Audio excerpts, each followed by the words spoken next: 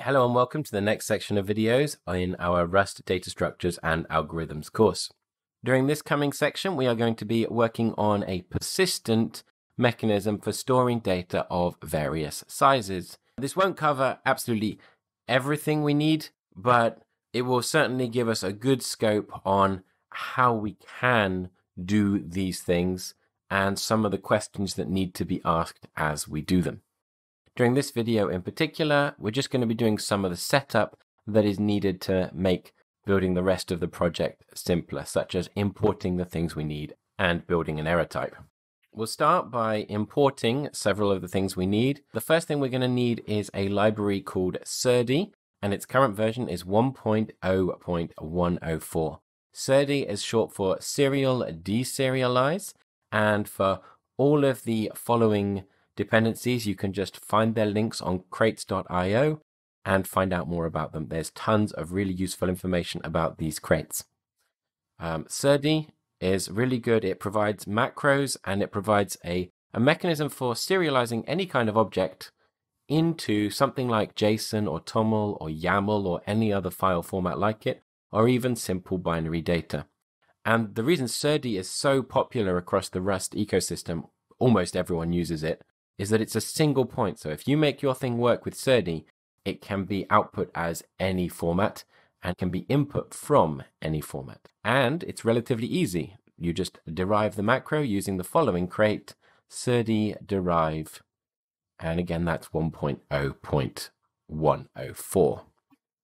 Bin code is a library for encoding objects as a string of bytes, which depends on SERDI, and that's why we've needed to import SERDI. Failure is a really handy library for combining multiple errors into a single error type. It just makes life a lot simpler. If you implement failure as a trait, you can have a lot more flexibility with your errors. And failure derive enables the building of errors to match this fail trait and makes it really easy to do so. And rand is, obviously we've used rand before. That gets us random numbers. And we're also going to use hmap. And to import that, we're going to use wiggly braces around path equals, and then the path to wherever you've stored your hmap code. And the reason we're using that is because we want that hashing method from it. We're not using the rest of the hmap, but since we've already written the hash method, let's just import it here. When I run cargo test, it will take a minute to download all of the appropriate things. I'm actually going to edit the hmap file. One thing I forgot to do, I didn't make hasher method public.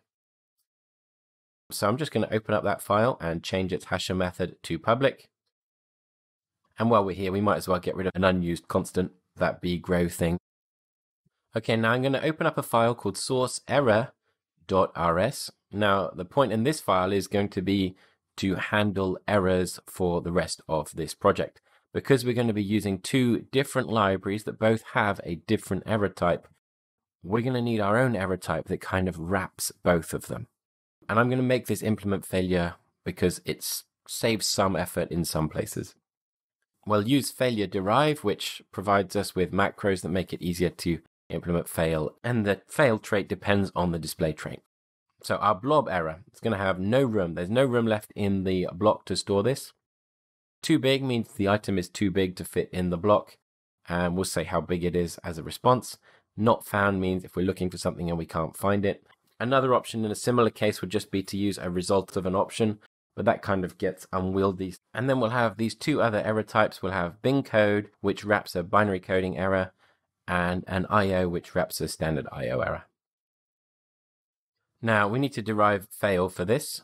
And fail also depends on two other properties. One is debug, and the other is display.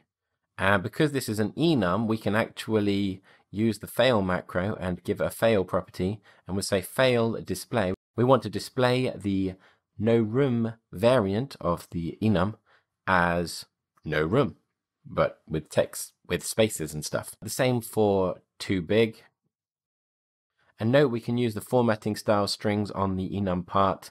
So I use the squiggly braces, and 0 of course refers to that U64, the first element of that tuple. We better include this in our lib, so just open up lib so we can include it. So if there's any errors, we'll be able to see them sooner. Not found, of course, needs that text. For the bin code and standard IO error, we will just output that error directly. They already implement display, so we can just use that ourselves. Lots of error types implement fail, and the ones in the standard library, a lot of them were implemented by the fail crate, as it's just too handy a crate not to. So now we're going to implement from bin code error for blob error. So this is a tool that enables question mark to work effectively. So we'll just have from bin code error for blob error, and then the function we have to write is called from, and we'll just take an E, which is a bin code error, and return self, and the self we're going to return is a blob error bin code, and that's E. Then we can just copy and paste this code so that it does exactly the same thing for standard IO error with a few minor tweaks. And that means that when you use the question mark operator on the errors, it will do the conversions automatically, and you don't have to do a lot of awkward work to turn these errors as you want them. That's everything really we need to set up.